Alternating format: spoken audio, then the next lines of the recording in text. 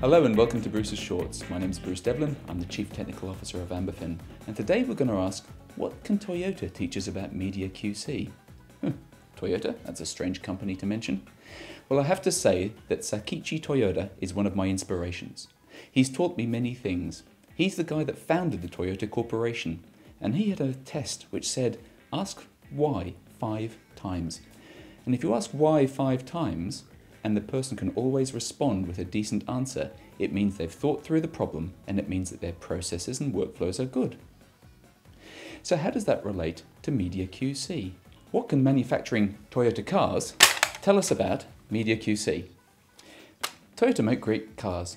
They make great cars very efficiently, and they make them in production lines with lots of QC and lots of very complicated processes, a bit like a media workflow. Toyota introduced in the 1970s a thing called the Toyota Production System.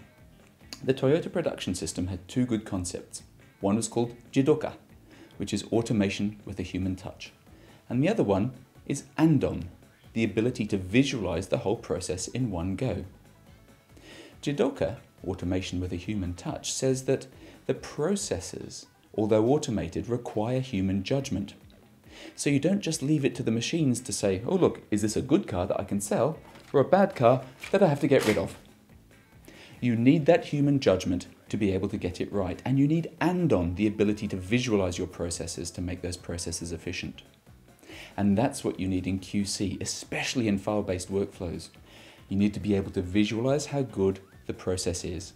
And Jidoka means that the human is the only thing that can judge whether the black was there because it was creative, or the black was there because it was an error. So mix your humans, mix your automated measurements, make sure you can visualize what's going on, and if you do that in your QC workflows, you'll have efficient and effective workflows that deliver the right files at the right place at the right time. Tell your friends and colleagues about Bruce's Shorts, and we'll help share more secrets about file-based workflows with you. Thank you very much.